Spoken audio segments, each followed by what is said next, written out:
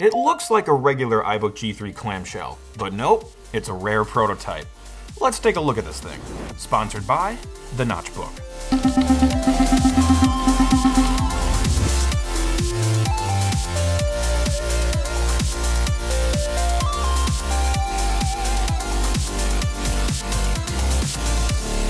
Hey guys, how are you all doing? If you're new here, welcome. My name is Krazy Ken, and like I said earlier, this may look like your regular iBook G3 clamshell blueberry, but it is in fact a prototype loaned to me by the awesome Greg Rutke from Rutke Mods, so thank you very much. So today we're going to take a look at the outside and look at some of the prototype features that didn't make it into the retail version, and we'll also look at some of the labels and stickers that are used internally by Apple. Then we'll do a little bit of a teardown to look at some of the stuff on the inside, and then finally, of course, we'll boot it up, and it is running a pre-release version of macOS 9.1, generously supplied to us from Hap at alittlebitedifferent.com. So the biggest feature difference, I would say, is the FireWire port. This particular prototype has a FireWire 400 port on it.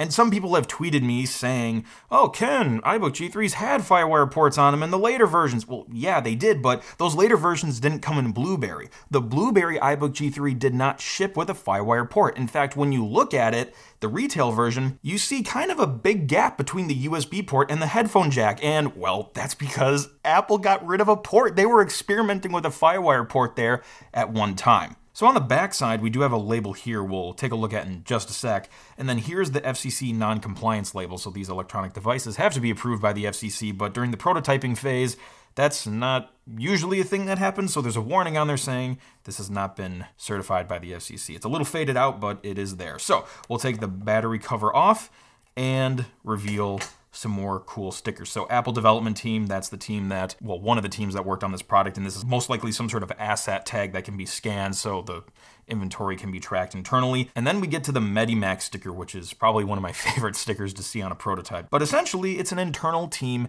at Apple. This team plays an integral role at forming prototypes, and they also provide support. So if there's other people inside the company, maybe an executive or something that's working on a prototype, and they're testing it out and they're having problems, they can contact this internal team at Apple called MediMac. And over here, this label indicates the types of parts that are inside this unit, because sometimes Apple will test different things in different models. There's even some cool code names on here. So if we look at the processor, which is actually just abbreviated process, we see IBM Sidewinder 466 megahertz. So that's the clock speed of the CPU, and IBM is the maker, but Sidewinder was the code name for this particular type of G3. There's some other items on here too. They also mentioned certain brands for certain parts. So like the battery is a Sony battery, 1800 milliamp hours. IBM made the LCD, the hard drive, Toshiba 6GB. Now, you'll see in a sec, this is not the original hard drive that's in here. It actually has an SSD in here right now with that pre-release version of macOS on it, but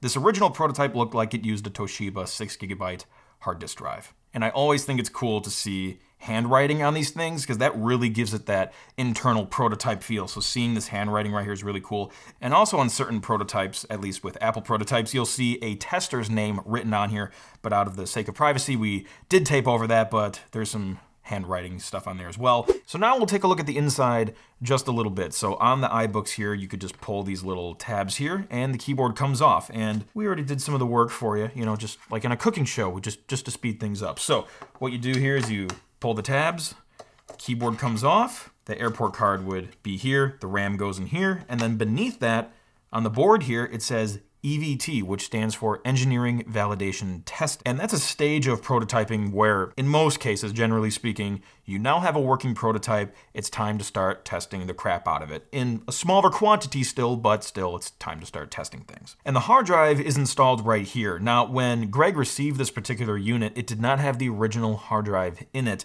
In fact, even in my experience, when I get prototypes like the iMac that's chilling back there, it didn't have the original hard drive in there either. The hard drive that was actually in here was circa 2004, but then Greg decided to put an SSD in here, which I think is really cool because you can get some of that super speed. So anyway, that's what that is right here. Another prototype part of this unit is the DVD drive. And for comparison, we have a first generation iBook CD drive. The first gen iBooks only came with the CD drive option, but later there was a DVD drive option for the second gen. However, the DVD drives weren't in Blueberry. So they looked similar, except they were in different colors in the future versions. So that's another indicator that this is a prototype part because it's in a color that never went to retail. Now, before we boot this thing up, I just wanted to talk about this cool product I have that's actually available for purchase right now. It's called the Notchbook. Thank you, mysterious disembodied hands. So the Notchbook is a photo book of Apple products and other tech that have notch-shaped things in them. We all like to make fun of Apple and their notch on the iPhone and on the MacBook Pro, but it turns out notches were actually in several Apple designs throughout history. So this is a cool photo book that shows many of them. And there's some other cool things in it too. There's also a secret code in here that gives you some more bonus stuff. I can't show it to you now, but it is in here. And I will also autograph these. So I have autographed hardcover copies on my Etsy store. Right now you can go grab them. There's a nice matte laminated finish on them. So I'm really happy with how it turned out. I hope you like it too. You can go ahead and use the link in the description to go to my Etsy store and grab a copy yourself. And if you're a patron, you also get 10% off. So go ahead and check that out too. All right, let's get back to the iBook. And while we're testing it out, I actually want to show you this weird bug too. When you start booting up into 9.1 internal, this alpha build, the clock speed is read as 600 when it's really 466, and it runs really frickin' slow. Okay, so let's go ahead and load up the boot picker. We have Tiger on here, 9.1 internal and 922, and just a note, it was labeled after the fact internal. It didn't come that way, but there are some internal documents and file names that we'll take a look at in a sec too. And now we wait for it to start up. We're just waiting for the jellyfish to load here. So let's go to the system profiler here quick. And this is what I was talking about earlier. There is a 466 megahertz G3 in here, but with this build of macOS 9, it reads as 600. Don't beep at me. So right here, processor info PowerPC G3 machine speed 600 megahertz. So it kind of sounds like, oh hey, it's magically faster now. But the weird thing is, after you boot into the system and it reads the wrong clock speed, every other system you boot into afterward, until you reset the CUDA, operates very slowly. And you're about to see how slow I'm talking about. So let's reboot into Tiger here, and we're starting up here. Now keep in mind, this is on an SSD, and it's still going kind of slow, probably because of that clock speed issue. Now imagine if we were still on a mechanical spinner. This might take an eternity. So if we go to the menu here and go to About This Mac, you'll also see Tiger indicates 600 megahertz. So now I'm just going to try to use this system and see how well it operates. So let's just open up a hard drive here. That wasn't a terrible delay, but definitely a little bit more of a noticeable delay. Scrolling seems to be chugging a little bit. Let's try opening some applications. Let's open 10.4 Fox and System Preferences. Okay, yep, I can see where the sluggishness is coming in. We got a beach ball and System Preferences is window. There, now it finally showed up. 10.4 Fox is still bouncing. Okay, so while that's loading, let's just try changing a setting. Let's just like look at desktop and screensaver. Some nice delays here. Loading. Look at how slow that's going. That's awesome. It's just loading up little thumbnails. It's only got the one. Come on, let's cheer it on. Load those thumbnails. You can do it, G3. Load those thumbnails. There we go. We got two. We got two. Thumbnail 3. Oh my gosh, this is horrible.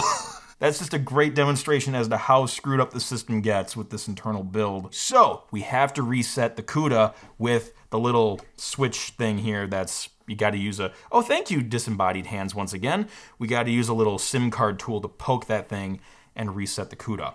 So let's go ahead and shut down here. So now we'll reset the CUDA switch and hold down the button for 10 seconds. 1, 2, 10. CUDA reset successfully. See? There you go. That's how you know you did it right. All right, so we're starting back into macOS 10, loading the desktop, and there you can see 466 megahertz PowerPC G3. Very frickin' weird bug, such is the life of alpha software. So now let's take it for a quick spin, and this should be way faster than it was earlier. And go to the desktop and screensaver and load those thumbnails. Still a little slow, but still way faster than before. Let's go to Apple Images. Boom, all those showed up immediately, so that was a good test. And back to plants, there they are. Just open up more folders in the preferences here. You can see they're loading way quicker than before. Okay, so now let's take a look at the 9.1 internal file system. And to do that, we will boot into 922. Yes, the system is triple booted. So let's go ahead and do that. So now we're in 9.2.2 where we can, with speed and efficiency, actually browse the file system on the 9.1 internal install. It looks like everything is normal compared to the retail version in these other folders, application, system folder, etc. The interesting one is the internal install disk files. And I can't say for sure if certain things in here are unique to an internal build of the system or if some of these things are actually available to the public. I can't confirm all of that, so take this with a grain of salt. And I've noticed Apple also does this thing where they have a folder with no icon on it just to have some text there as like an instruction in the window.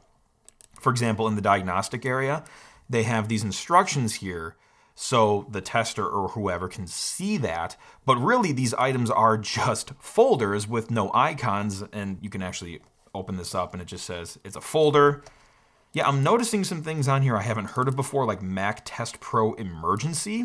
I don't know if these are available to like authorized repair places or whatever, or if these are internal only. I have never heard of these before. When you open them, it gives you kind of a diagnostic interface. It closes everything else down. And if we go to the About screen, you can see here, MTP Emergency for G3, copyright, Apple Computer, 1991 to 2000. So that's pretty cool looking. If we go back to this window, you can see Apple's doing the same thing again here with these folders, except this time it's not a folder, it's a text file, and that is really cool. The text file actually says Apple Internal Use Software.